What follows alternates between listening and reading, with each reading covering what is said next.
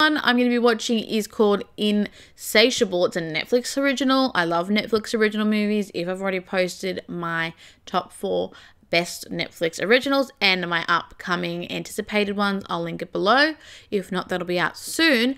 But I saw actually I think it was like a 50-second clip of basically the girl from this story just smashing like a grocery store, and I didn't understand. I was like, this is weird. But now the actual proper trailer is out, so I'm really excited to watch it.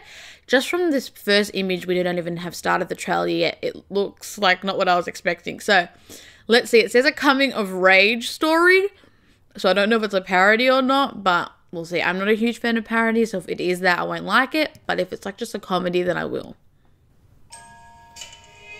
My name is Patty. High school was a nightmare. Patty Patty's huge. While my classmates were out losing their virginity, I was at home stuffing another hole. It smells like bacon. Every day I wondered, how much more of this can I take? Then it hit me. Now what? What? Where's Patty? Right here. Patty's hot! Having my jaw wired shut lost me more than just my summer vacation. What? Every great high school movie ever made. Now, I could be the former fatty who turned into a brain. Or an athlete. Or a princess. No, I'd rather have revenge. Yes, girl.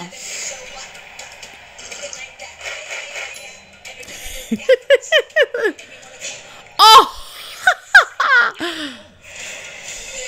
Be cunning. Control. I want to punch her in her bitch face. I want them to hurt like I hurt. Whoa. I was insatiable. What can I say? This story is full of some crazy shit.